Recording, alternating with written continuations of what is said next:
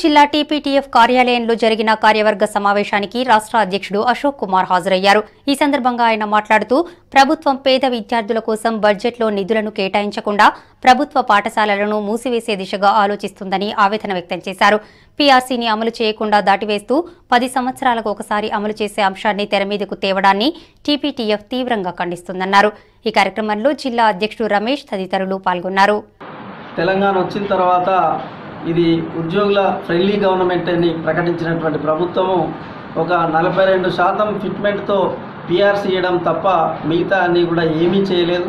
నిన్నగాక మొన్న ప్రవేశపెట్టినటువంటి ఓటాన్ అకౌంట్ బడ్జెట్లో కూడా కనీసంగా అందులో బడ్జెట్ను కేటాయించకుండా విద్యారంగానంతా కూడా నిర్లక్ష్యం చేస్తూ 6.71గానే నిర్ధారణ చేయడం జరిగింది.